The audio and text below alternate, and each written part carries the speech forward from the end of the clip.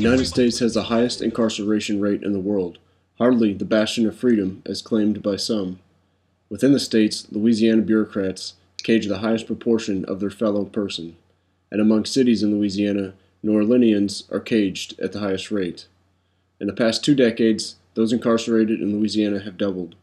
That's attributable not to a surge in violent predators, but the structure of the criminals and justice system. It comes down to incentives. As happens elsewhere, in Louisiana, money is attached to each inmate, which motivates prison operators to run their facilities at full or nearly full capacity. As one pundit wrote, each inmate is worth $24.39 a day in state money, and sheriffs trade them like horses, unloading a few extra on colleagues who have openings. Exemplary of the failed model is Orleans Parish Prison, or OPP, headed by Marlon Gusman, who seems to have no qualms with the frequent escapes, physical and sexual aggression, and poor conditions of the facility, which John Smith, a Department of Justice employee, called alarming. Though OPP has an infirmary to treat people on site, the violence inside the walls is so prevalent and severe that in just 1 month in 2012, almost 2 dozen were sent to ERs in outside hospitals, and in the past 7 years, almost 4 dozen caged at OPP have died inside the facility. So bad is the situation on the ground that the U.S. Marshals no longer house inmates at the facility due to concerns about conditions and safety. To be clear, Gusman, like so many others similarly situated in their own little fiefdoms, seems more concerned with controlling the perception about himself and OPP than in making systematic changes to mitigate the current harms and bring about a better situation. For example, after a video surfaced that showed gambling, drug use, and possession of a firearm inside OPP by those caged, Gusman wrote it off. Without contraband, without knowing whether or not they were drugs, actually, and I might add, as I said today in court, the video quality looks like it's been greatly changed up. I don't know what to say about that. Gusman's response to the frequent escapes from OPP, half a dozen in early 2012 alone, was that escapes happen in every facility in this country. 3 inmates escaped from the temporary housing center around 9 o'clock last night. The Sheriff's Department says that the search has intensified. In November of 2011, individuals employed at the Department of Justice sent a draft consent decree to Gusman to rectify conditions that were said to violate the constitutional rights of inmates. It took 4 months to receive back a substantive response from Gusman. In April of 2012, the Southern Poverty Law Center, an outfit that these days seems largely preoccupied with adding to the misinformation, fear, and division peddled by big government apologists, through their then point person on the ground, Katie Schwartzman, filed suit against Gusman on behalf of 10 current or former OPP inmates. Later that year, in September of 2012, in a letter signed by John Smith, who called the OPP a violent and dangerous institution, the Department of Justice joined the suit against Gusman and OPP. In December of 2012, Gusman signed the consent decree, and in June of 2013, it was approved by U.S. District Judge Lance Afric, who called OPP an incredible stain on the community. Per that consent decree, Afric is now overseeing OPP through the transition stage. So is that it? Are conditions at OPP going to improve? Perhaps, though that'll be tough based on the institutional culture of OPP and the actions of Gusman. For example, just weeks before the House of Detention was shut down and those housed in the building were moved to a temporary tent housing, Gusman paid his friend's company hundreds of thousands of dollars for renovations. Why? Well, because it wasn't his money. It had been taken from taxpayers. The temporary jail itself came in over cost and behind schedule. The contractor for that gig was DRC Inc., an outfit started by former FBI employee Robert Eiskin, who's been involved in shady business practices in the past. And recently, a couple in Gusman's inner circle, John Sins, the purchasing director at the sheriff's office, and Gerald Hoffman, the director of maintenance, were charged in federal court with taking kickbacks and rigging bids for contractors. Nepotism seems the norm for Gusman. In one instance, Gusman and his friend Paul Sins, the brother of John, his former colleague, who works as the chief judge of the municipal court, hired each other's wives despite a state ethics law that prohibits participation by a public servant in a transaction involving the government entity in which any member of his immediate family has a substantial economic interest. Gusman hired and paid $90,000 to Ann Sins to oversee OPP property sales while Sins hired and paid $30,000 to Renee Gusman to counsel marijuana offenders in his court. Judge Sens admits he waived a formal selection process for Mrs. Gusman's company. Even maintaining accurate accounting information has proven difficult for Gusman.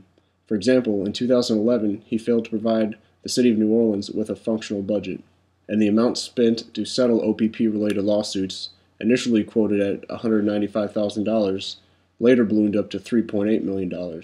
U.S. Attorney Harry Rosenberg has said that Gusman's accounting practices are reminiscent of the Wizard of Oz. Far from having a neutral party audit the books, Gusman hired Albert Richard, who for many years worked as Gusman's campaign manager, which caused Ed Quatrevo, the Inspector General for New Orleans, to call for Richard to be investigated for misrepresentation due to the indisputable conflict of interest.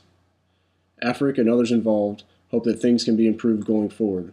Part of that includes a new FEMA-funded facility for OPP. Phase 1 is a $70 million kitchen and warehouse facility. Phase 2 is a $145 million facility built to house 1,438 beds. Phase 3 is a $55 million facility that's slated to hold 600 special population beds, which hasn't yet been funded as Gusman has never submitted plans for the building.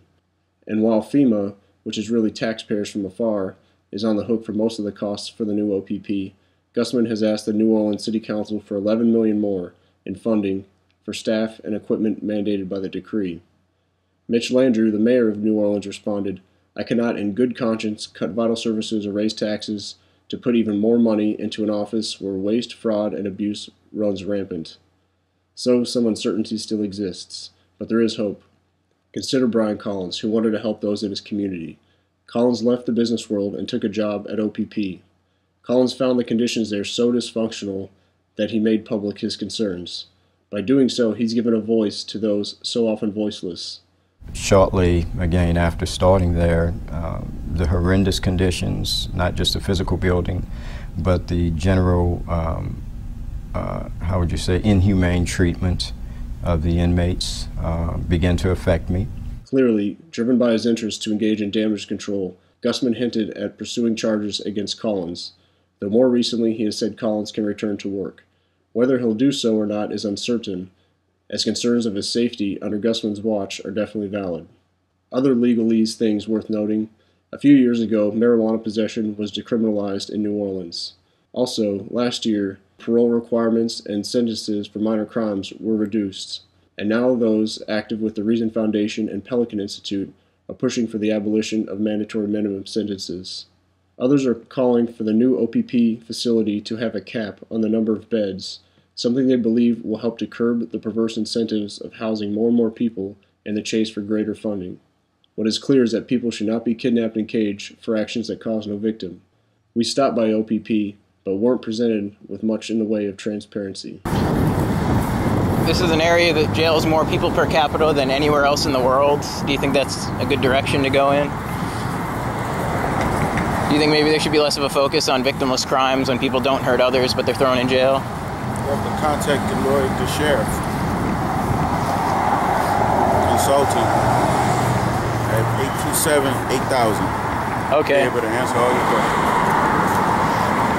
Well, I hope you at least think about it, because everybody plays a part in the bigger system, and it's important that we all understand how much it does real harm to people when they're thrown in jail without having hurt people, and especially in a place where they're doing it more than any other place, they spend the least amount. Then we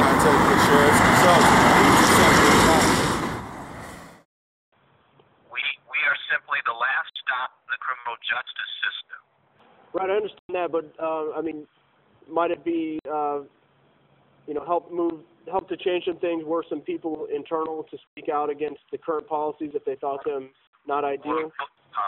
Why they're incarcerated here, that is determined by other aspects of the criminal justice system. We are charged with housing them, providing for their care, custody, and control. I applaud you for being interested in the system and thinking that we could do things in a different way, and I would encourage you to pursue that line of inquiry.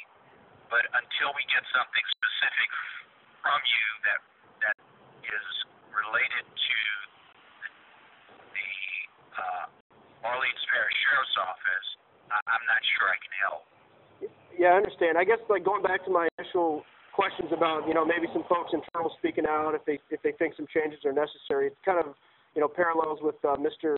Collins, Brian Collins, who spoke out. I mean, maybe that will incentivize other people to sort of speak out or at least work towards implementing some changes. I'm trying to help you, but I see no way that in my official capacity that I can.